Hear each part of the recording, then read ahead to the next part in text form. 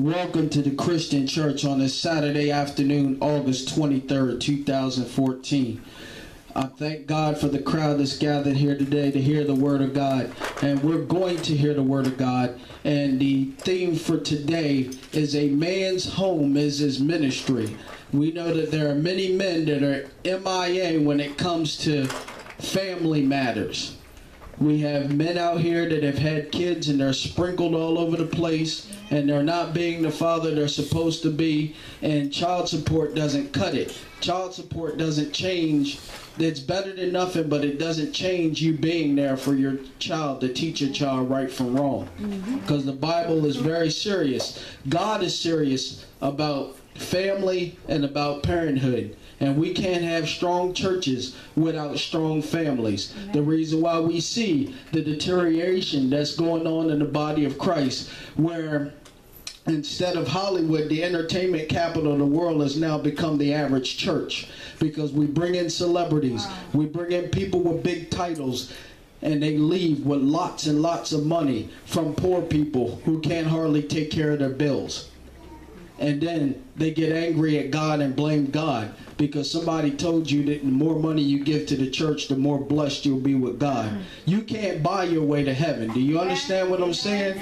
Tithes and offerings have nothing to do with salvation. All of those things are created so somebody could get your money that you need to pay your mortgage, to pay your rent, to pay your car payments, to take care of your buying your food, and then you got to wait for God for a miracle while they ride around in luxurious vehicles and live in homes that cost millions of dollars while you're broke.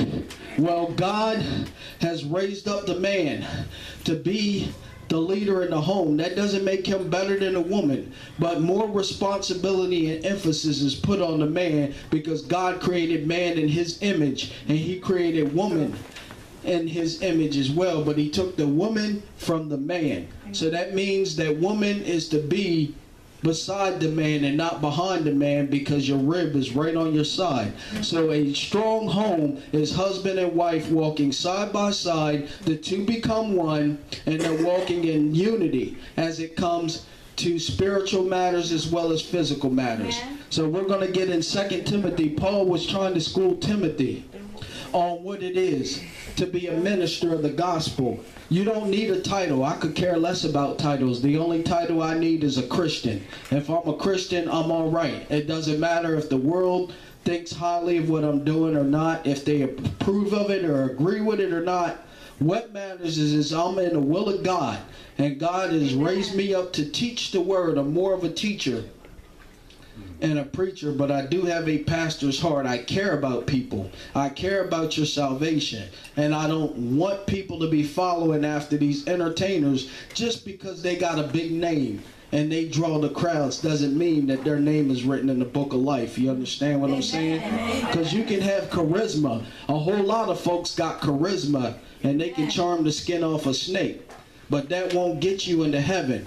Your heart must be right with God. You must be born again. Ye must be born again, says the Bible. So we're going to start at 2 Timothy, and I hope that God uses us. We're going to pray. Father, in the name of Jesus, may your spirit give me the power to preach beyond my human abilities, beyond my mental capacity to understand. May the Holy Ghost take control, and may somebody's life be changed by the preaching and teaching of the truth of the Word of God. In Jesus' name, amen. 2 Timothy chapter number 2.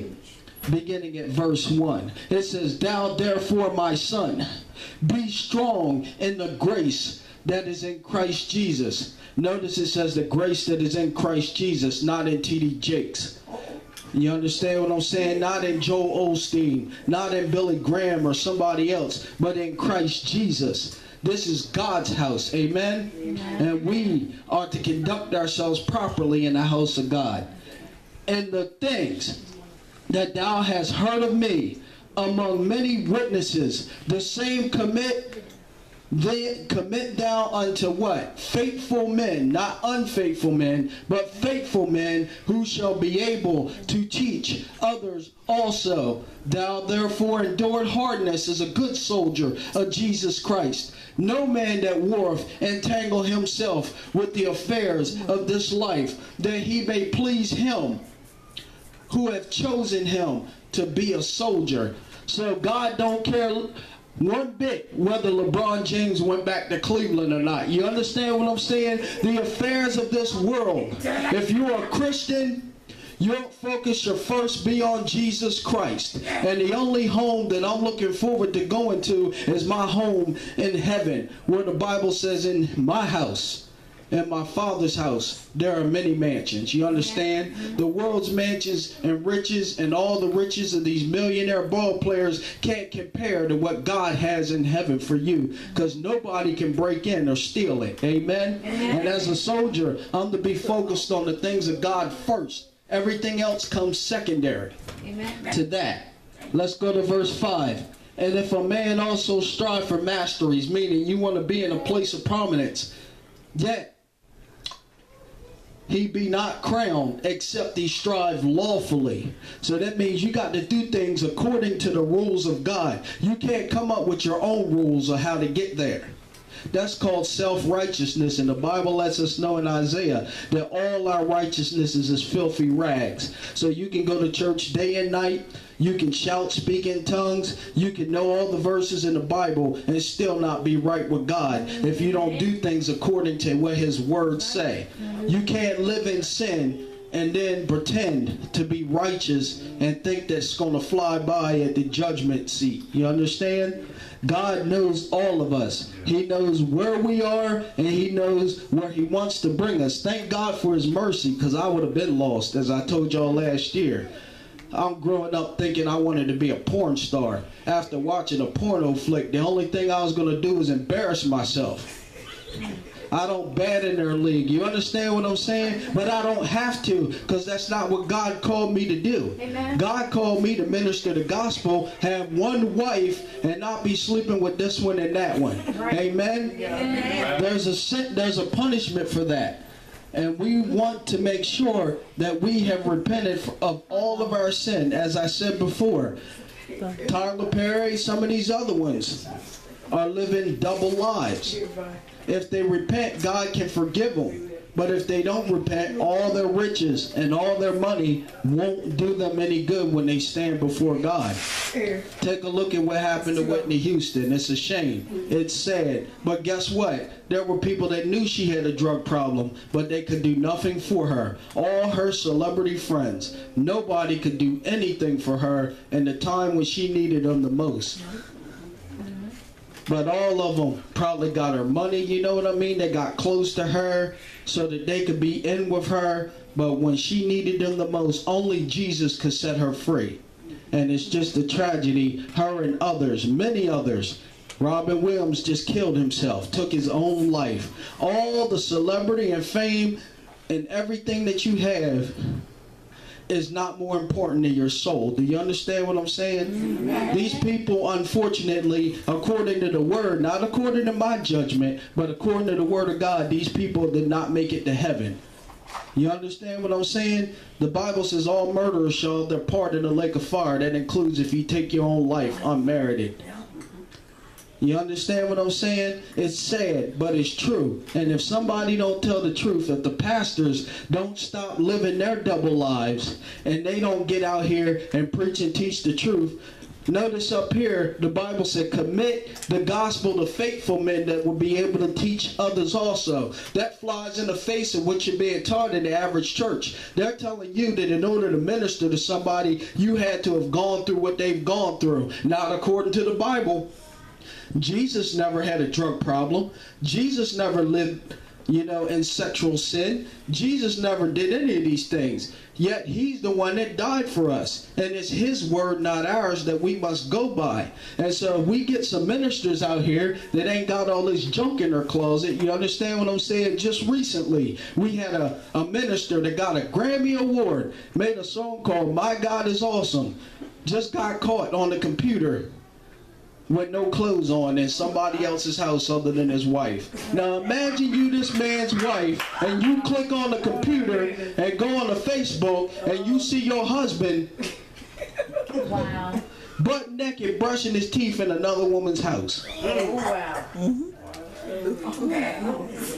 And the man had to stand up in the church and say he had an affair only after he got caught. 8 years. He made a song. He got Grammy Awards. Everybody was singing that song. My God is awesome. You notice I ain't play that song. That's why.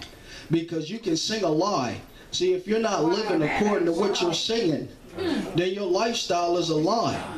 I mean, James Cleveland had some of the most powerful gospel songs there was, but he was gay. He was a bisexual. Yes, he was. And if he didn't repent, he didn't get into heaven. I don't care if he said Jesus is the best thing that ever happened to me.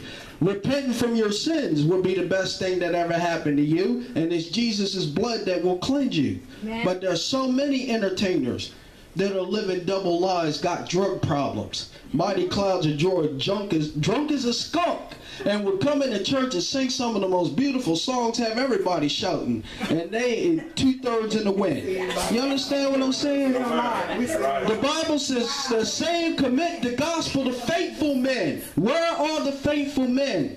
That's why the churches are full of women. There's more women than men. And now women are having to take the responsibility of pastoring and all these things that God had set in place for spiritual men, men that were following him, that would be in a place to lead. But I said this last Sunday, a man that is not in a place with God is not qualified to lead. A woman whose heart is on fire for Jesus can lead a crowd a whole lot better than an adulterous man. You understand what I'm saying? Yeah.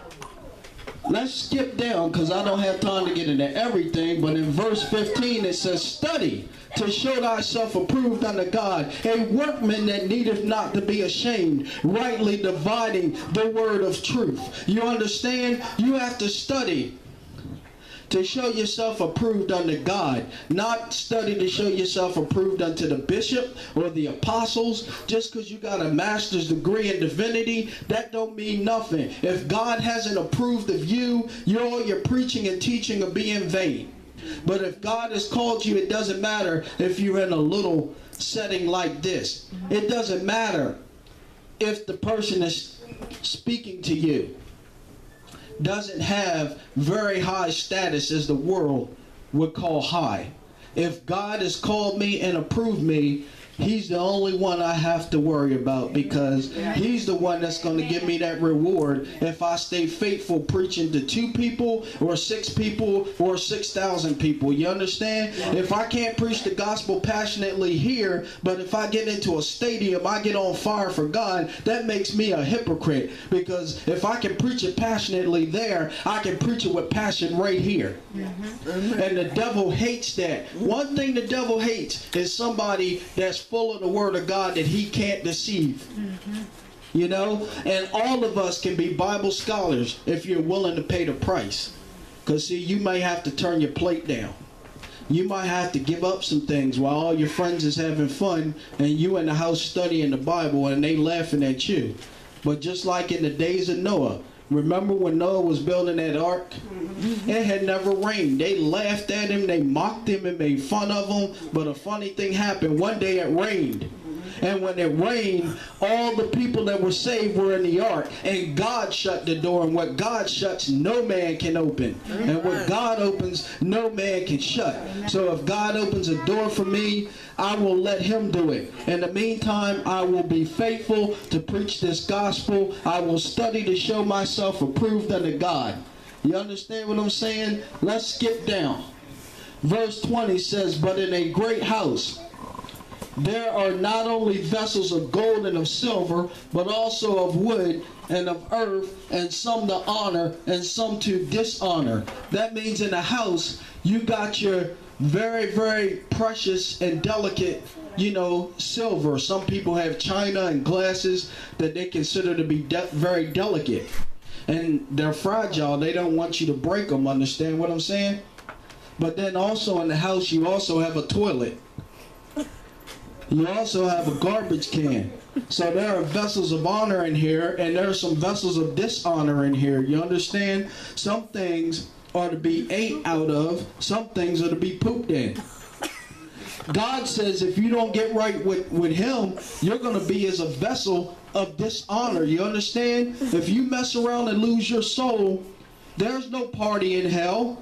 There's no sex, drugs, and rock and roll in hell. The only thing that's in hell is people screaming and being tormented day and night by fire and by other things. And I don't like fire. I don't know about you, but I don't want nobody setting me on fire, and I certainly don't want to get burnt. Amen? Amen. Amen. But yet we live our lives. We say we don't want to go to hell, but when God takes a look at our life and we know that our life is not right with Him, are we more concerned by how long the service goes, or are we more concerned about eternity? Because I guarantee you, I can't preach longer than eternity is.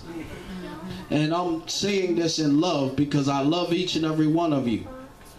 We must repent of our sins because we've all sinned, done something.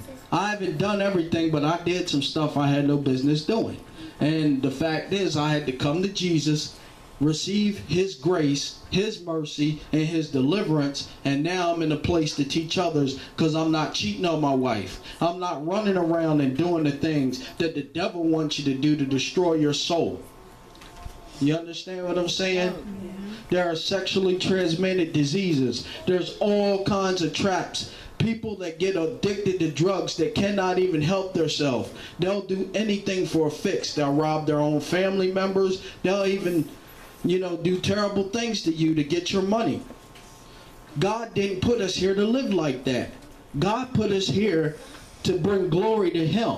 And the only way we bring glory to Him is if we humble ourselves under His hand. This chapter's almost over. Verse 22 we're going to go to. It says, flee also youthful lusts. Youthful lust, kids, is any trap that the devil has set for you, whether it's Facebook or Instagram, where you can get on there and meet up with people that might be molesters. They might be rapists and murderers, but you got them as friends on your Facebook and your Instagram. That is dangerous. You are playing with fire. You understand what I'm saying? These girls out here, these young girls are faster than the Monster Mall track up at the Dover Speedway. You got to be careful, because they'll trap you with a baby. They will trap you, with sexually transmitted diseases. And if you've never been in a clinic and had to get a needle where you don't want one, I guarantee you, if it ever happens, you'll learn and you'll remember what the Bible said. Flee youthful lust, but follow after righteousness, faith, charity, peace with them that call on God, them that call on the Lord out of a pure heart. The Bible says, blessed are the pure in heart, for they shall see God. It doesn't matter what my mouth says. My heart must be right with God in order for me to be welcomed into His kingdom. Verse 23, but foolish and unlearned questions avoid, knowing that they do gender strifes. And the servant of the Lord must not strive, but be gentle unto all men, apt to teach, patient, in meekness, instructing those that oppose themselves. If God peradventure will give them repentance to the acknowledging of the truth, and that they may recover themselves, that means deliverance, recover themselves out of the snare of the devil, who are taken captive by him at his will. So when you disobey God, don't you understand there's a place where the devil can come in, take you captive, and you won't even have the ability to get out of what it is you're in. That's what happens with drugs. If you don't get out of drugs and get delivered, it will take you down, down, down, until finally you end up like Whitney Houston. You understand? It's sad, but we can learn from that. We can learn that we're not to play with sin, because sin will take you further than you want to go. It'll keep you longer than you want to stay, and it'll cost you more than you want to pay. Amen? Amen. But the remedy for sin, if we confess our sins, 1 John 1:9 says, He is faithful and just to forgive us our sins and to cleanse us from all unrighteousness. So then when God cleanses you, now you got a real testimony. See, the testimony is when God cleansed you. The testimony is not you falling down and getting up. The testimony is I fell down, but God picked me up, because I couldn't pick myself up. That's why you can't listen to every song. Every song may sound good, but it's not a song if it don't line up with the Bible and they can use scriptures. See, the Bible says a just man falleth. That's not talking about you falling into sin.